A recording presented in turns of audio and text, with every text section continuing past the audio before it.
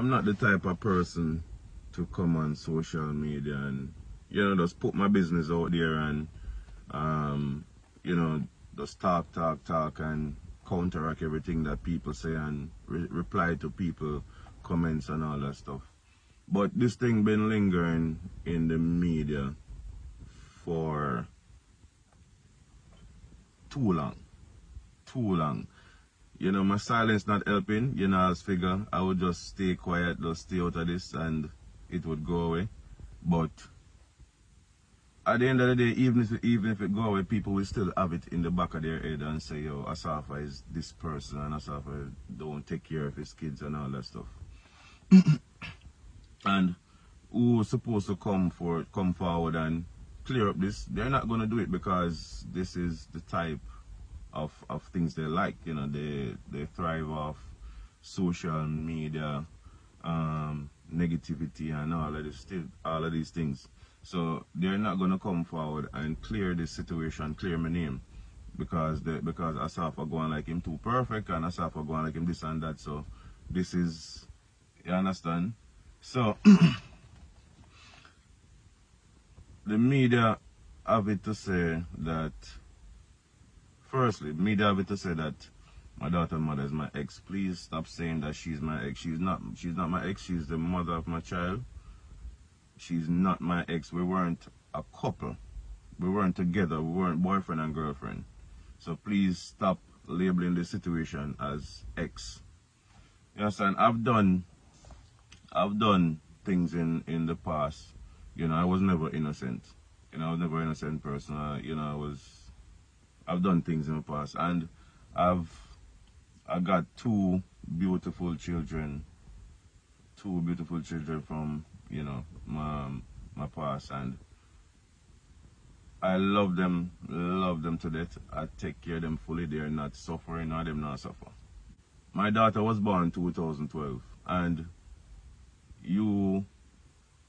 so why would it take 8 years if I wasn't taking care of my daughter? If I was not there for my daughter, if I was not taking care of my daughter, why would it take 8 years for anybody to say anything about it? When I heard, and I'm going to say heard because I heard over the radio that my daughter, that she was pregnant with my child, over the radio. This was like 4 or 5 months down the line.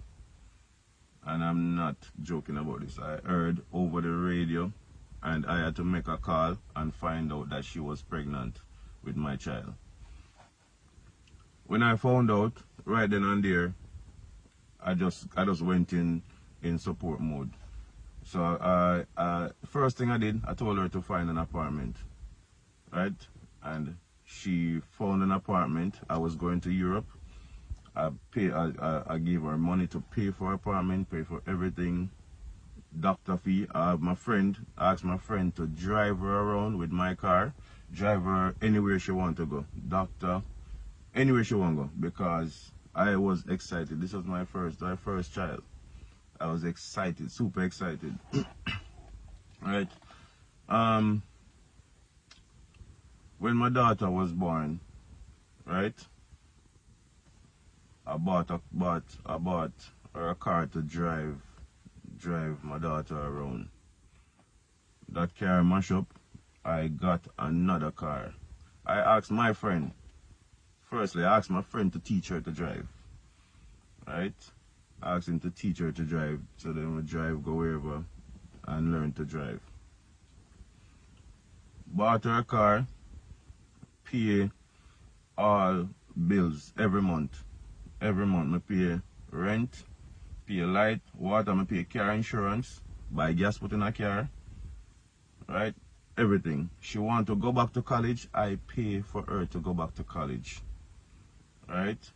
I pay all bills. Whatever she need, I give it to her. My daughter, and during this time, my daughter was always at my house. Always at my house. She would drop off my daughter here, she would go to school, do whatever she doing, and then pick up, and you know, so my daughter was always here. My daughter ready to go to school, I pay my daughter school fee. I buy my daughter school clothes them. All my daughter other clothes them and me buy all them clothes. Me shop for my daughter. Right?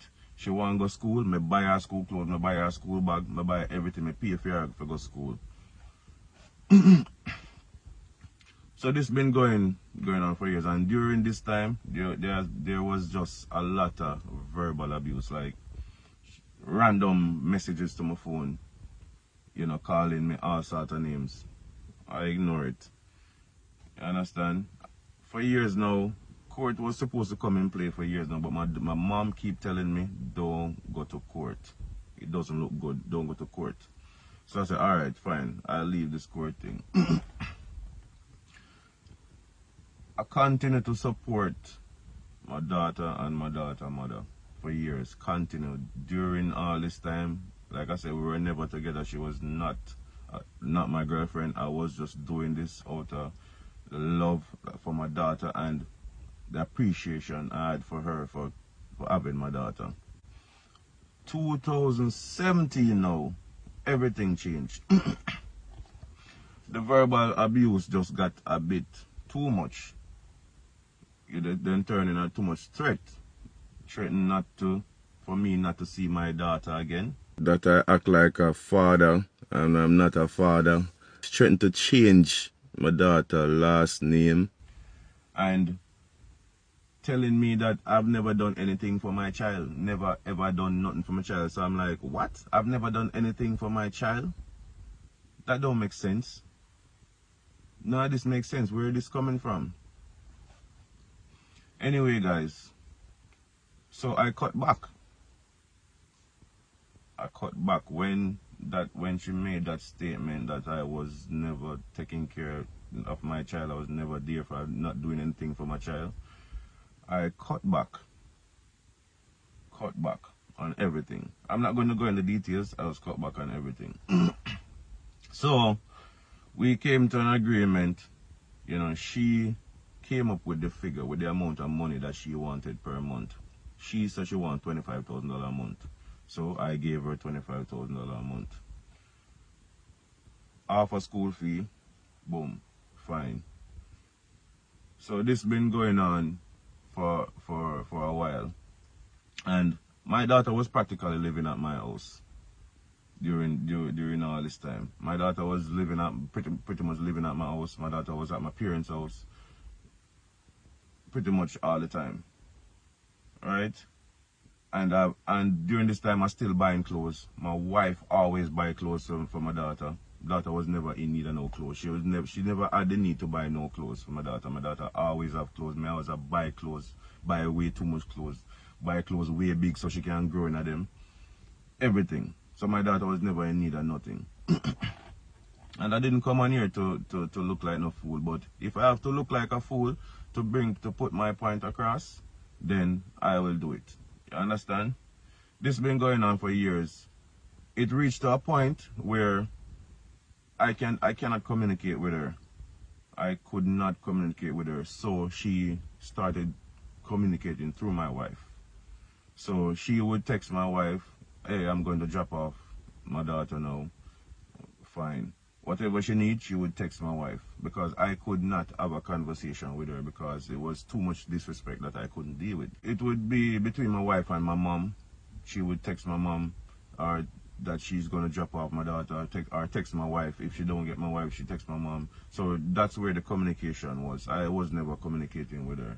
And like I said, my daughter practically lived at my house Monday to Friday. Monday to Friday. I have my daughter, I take her to go school, I pick her up from school, and then Friday her mom would pick her up from school and then drop her off back Sunday. So how all of this court thing came about, I'm gonna try and cut this right now. Just cut it right here, because I can't bother with talking about this thing. And it kinda hurt me because even my friends questioning the situation, and they have been around and they know the situation and know everything. Where all of this start now, last year in the COVID time, I gave her the child support. The day I gave her the child support, she took my daughter to my parents. Right?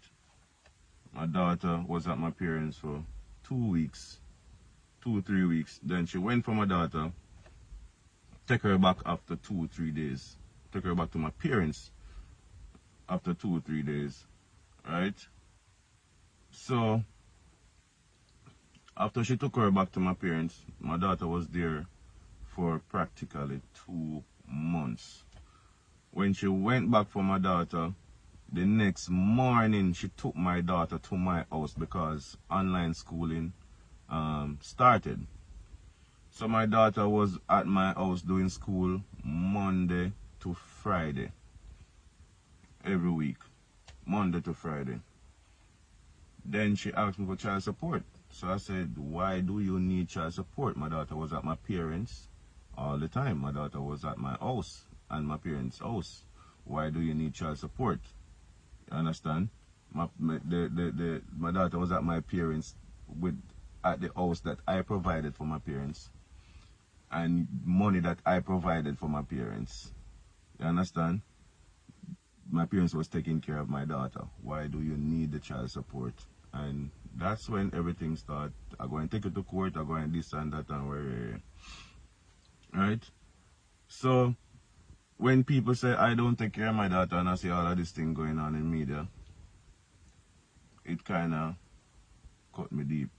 And I'm just always a quiet person. Asafa now go talk, so I just say anything about him or me do whatever. Him not go say nothing. Him not go talk, him not go do anything.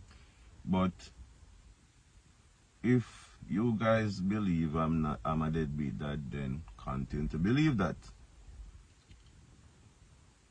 Whoever, all the loyal people who know facts and know the truth, you know, that's up to you. But I just wanted to shed some light on this situation because that's been going on for too long, and I just can't bother with it. And people say the same thing about my son as well. You understand? My son lives with my parents. You understand? I take care of that entire household. You understand? I bought that house. I pay for. I do everything. So when people, my son has been living with my parents from he was 1 year old. Was one. From him at 1.